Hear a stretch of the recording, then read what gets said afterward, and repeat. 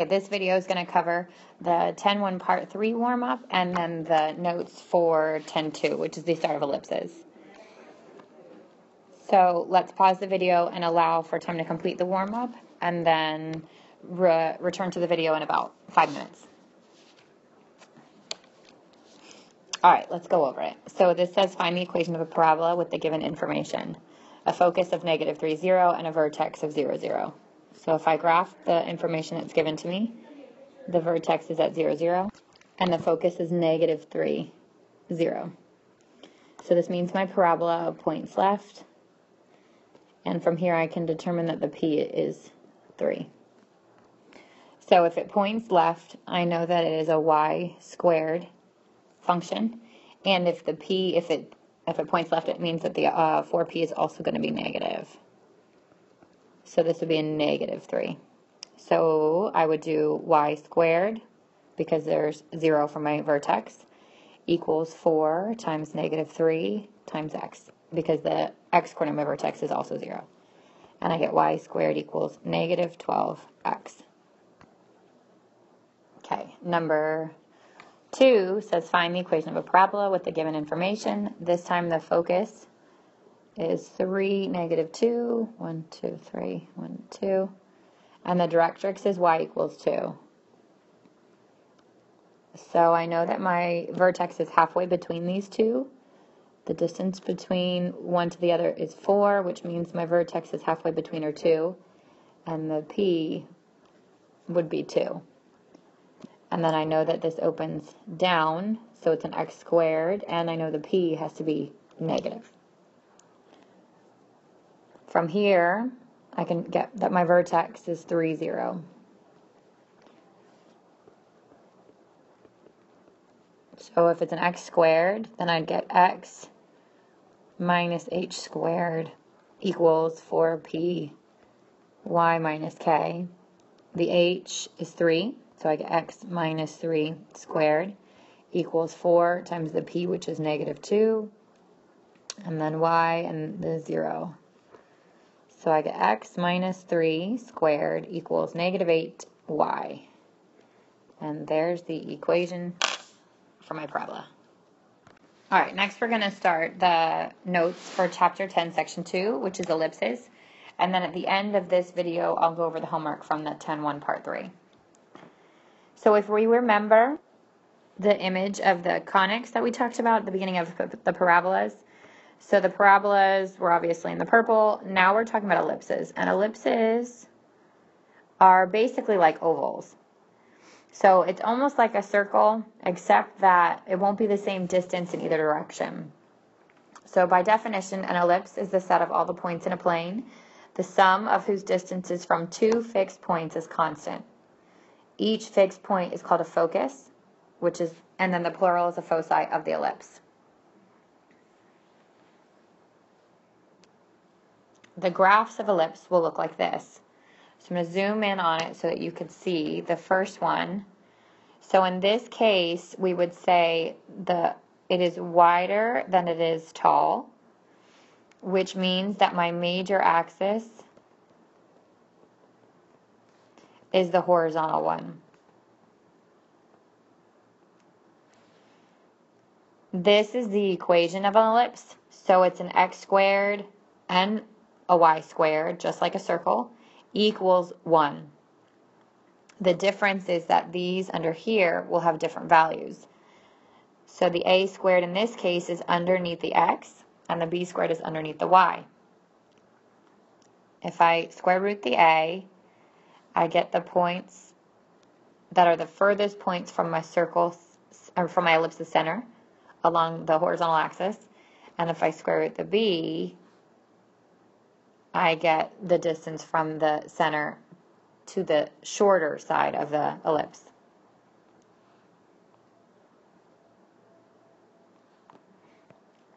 Now a is always the larger denominator.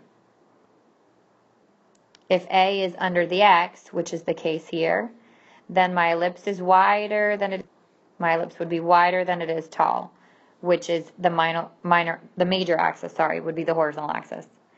If the a is underneath the y, then it's taller than it is wide, and we would say the major axis here is the vertical one. So if if the larger number is under the x, then it's wide. If the larger number is under the y, then it's tall. And then the other point that within the ellipses that we'll have to find are the foci. And that's negative c0 and c0 if my center is at 0. And to find c, we would do a squared minus b squared. That gives me c squared, and then I would square root it to find the c. So the first thing we're going to look at is to make sure that the number by itself is 1.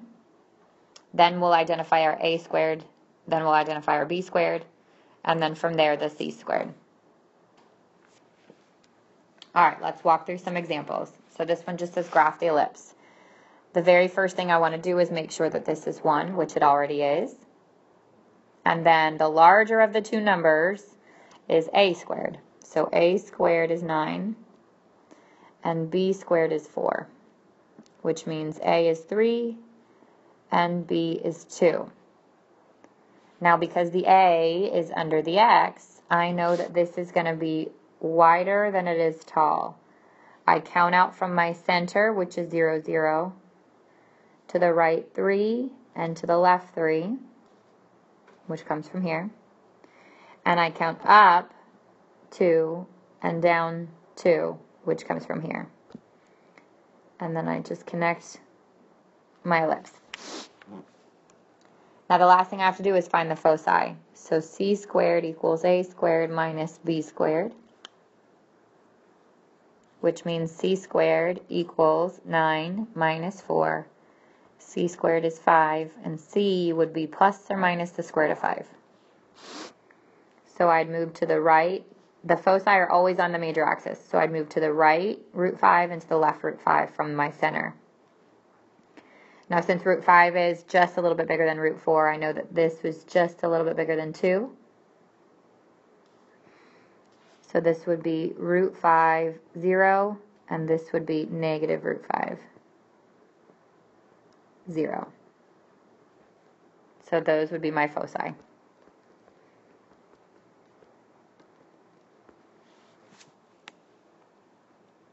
Okay, let's try another one. So I get 4x squared plus y squared equals 64. The first thing you should notice about this is not 1. So to make 64 1, I divide each part of my equation by 64. So this reduces to x squared over 16 plus y squared over 64 equals 1.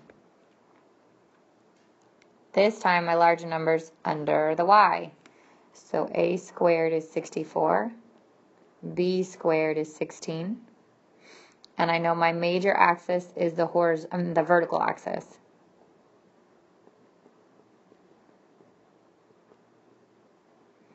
So I get a would be plus and minus 8, and b plus and minus 4. My center is still 0, 0, so I start at 0, 0, and I'm actually going to zoom in on this.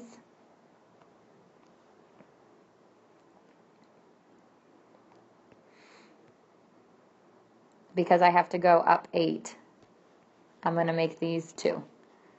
So 2, 4, 6, 8. And the same here, 2, 4, 6, 8. Again, center's at 0, 0. This time my major axis is the y, so I'm going up 8 and down 8. And my minor axis is the x. I'm going right 4 and left 4. And then I make my ellipse. And now the foci is going to be on the y-axis. So c squared equals a squared minus b squared. C squared equals 64 minus 16, which is 48. And c would equal plus and minus the square root of 48.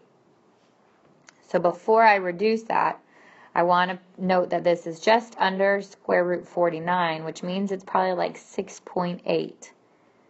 So my foci is plus 6.8 and negative 6.8.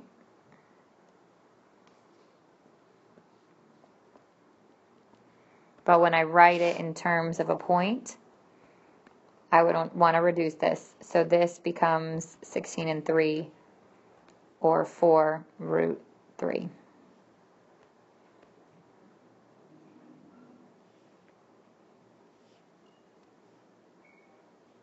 Okay, if the center is not at 0, 0, you'll see it happen here.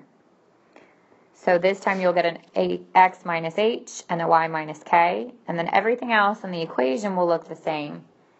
But now I have to adjust the foci. So when I get the foci, if it's a horizontal axis, so if it's wider than it is tall, initially we would have added it to 0, 0.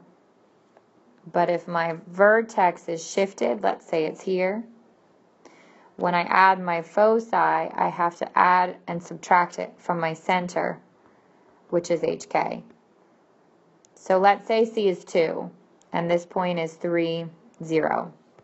Then I'm going to have to add 2, making it 5, 0, and subtract 2, making it 1, 0.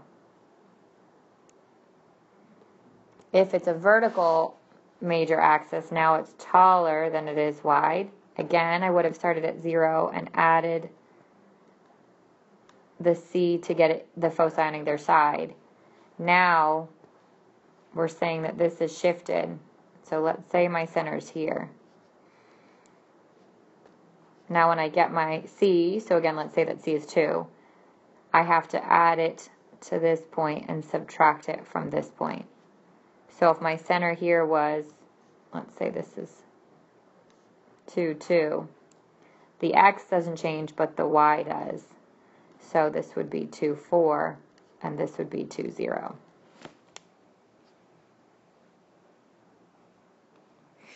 All right, so this example is that case. I have a center that's not at 0, 0. So I use my center, which is 2, negative 1. You always change the signs. The a squared is 16, which is under the y. So this is on the vertical axis. A would be plus and minus 4, and then the b squared is 9, so b would be plus and minus 3. So because my center is 2, negative 1, it's here. The A is on the vertical, so I go up 1, 2, 3, 4, down 1, 2, 3, 4. And the B is on the horizontal, 1, 2, 3, 1, 2, 3. And there's my ellipse. Now to find the C squared, I do A squared minus B squared.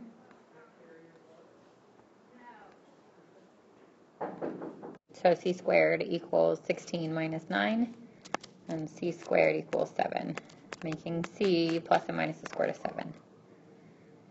So from my initial center, I'm going to go along my major axis, which is the vertical axis, up root 7 and down root 7. And since root 7 is in between root 4 and root 9, I'm going to say this is like 2.6 maybe. So from here I'm going to go up 2.6 and down 2.6. And those are my foci. Now to find those exact points, I take my center, which was 2, negative 1. The x is the one that's going to stay the same. The y is what's going to move. So I'm going to take my center with the 2. From the negative 1, I'm going to add root 7. And then from the negative 1, I'm going to subtract root 7. And those would be the exact points of my foci.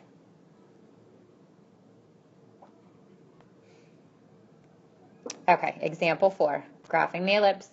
Again, this time my variable, or sorry, the number on the side is not 1, so I want to divide everything by 16. Divide this by 16.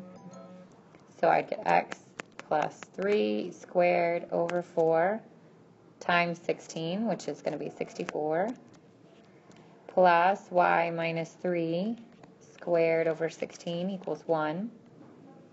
So from here, I can identify my center at negative 3, 3, The a squared is under the x, so I know the major axis is horizontal. If a squared is 64, a is plus and minus 8, and if b squared is 16, then b is plus and minus 4. So from negative 3, 3, and actually I'm going to go by 2s here, so negative 2, negative 4, negative 6, negative 8, negative 3, 3 would be here. There's my center. And then I'm going to go over 8 on the horizontal, so 2, 4, 6, 8, 2, 4, 6, 8, and then 4 on the vertical, so 2, 4, 2, 4. And I've drawn my ellipse. And then the foci, which is going to be on the horizontal axis, I would get that c squared equals a squared minus b squared. C squared equals 64 minus 16, which is 48. So C equals plus or minus the square root of 48. So before I reduce that again, I'm going to say that's a little less than 7. So from my center, I'm going to go 2, 4, 6, just under 7, 2, 4, 6, just under 7. And those are my foci. And then from my center, this time my x is the one that changes. The y is going to stay the same. So I would do negative 3. This becomes 4 root 3. So I'm going to do negative 3 plus 4 root 3, comma 3, and then negative 3 minus 4 root 3, comma 3. Okay, so that's the last example for ellipses, or writing or graphing the ellipse. Here's the solutions from the homework for 10.1 part 3.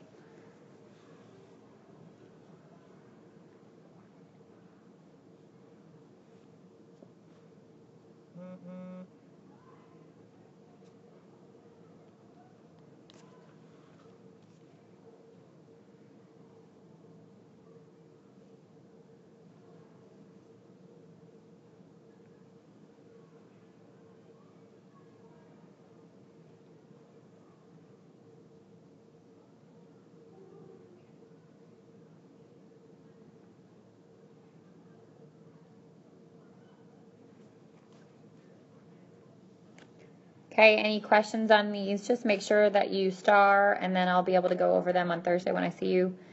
And then the assignment for 10.2 part 1 is on Canvas, so you can use the rest of the class period to work on that. Make sure that you submit your notes from today.